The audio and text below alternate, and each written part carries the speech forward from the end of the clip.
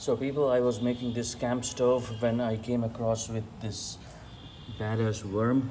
This is the new invasive species which has invaded many continents after it left its native place, New Guinea.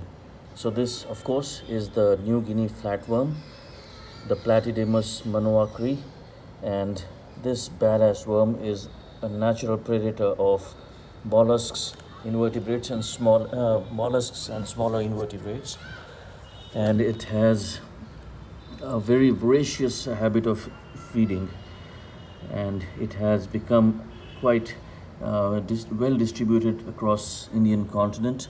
Recently, it was also being reported that France is at an alert because this has been found there.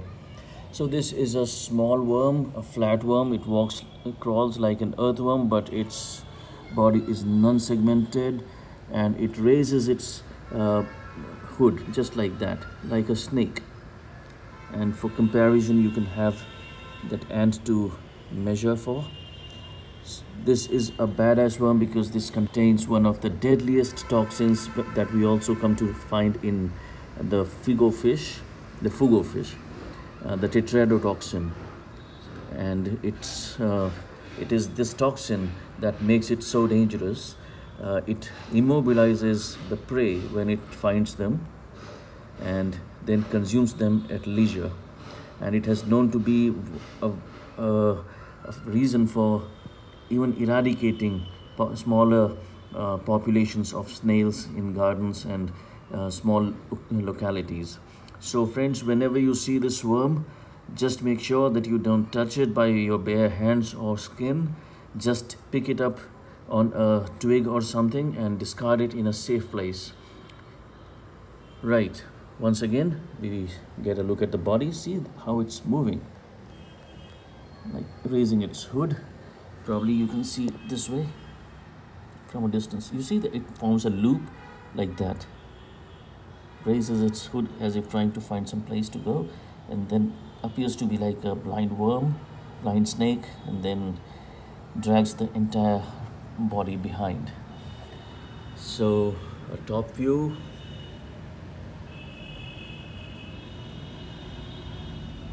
Two dark chocolate brown streaks running along the body, which is very shiny and appears to be very smooth, but don't touch it.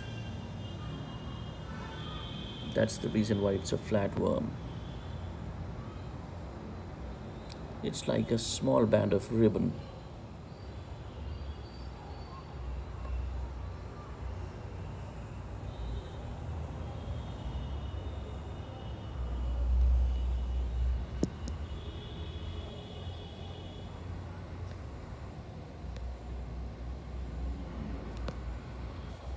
Now for you to make a size comparison, though we had already got an idea with an ant, but even since the ants have various species, I'll just put something else here.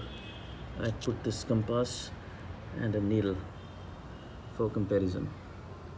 This is the general thickness of this bad fern.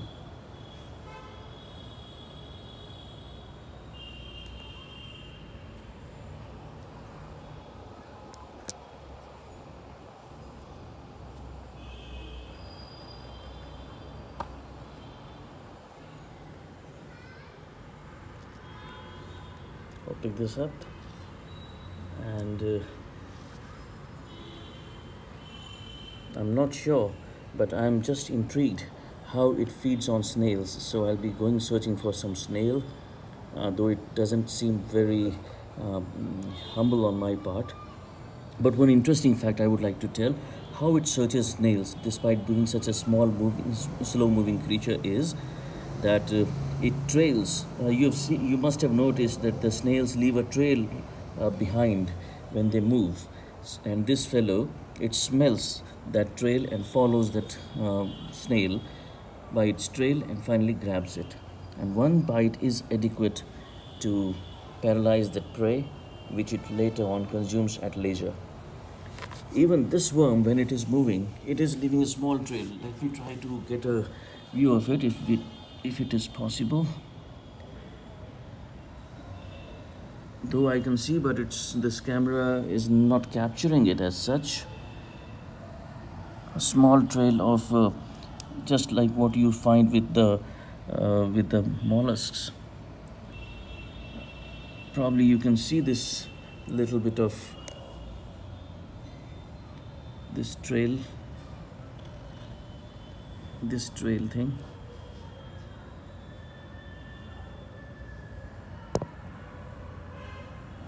No, it's very difficult. Just like what a mollusk leaves behind, this fellow does the similar thing. Probably it's a way by which it gets a good addition to the surface it's walking, being a very flat worm without any appendages to propel it easily. So friends, I'll go hunt for a snail, a slug, and see if it is interested in hunting it. So if it does, I'll share that video also. Bye for now.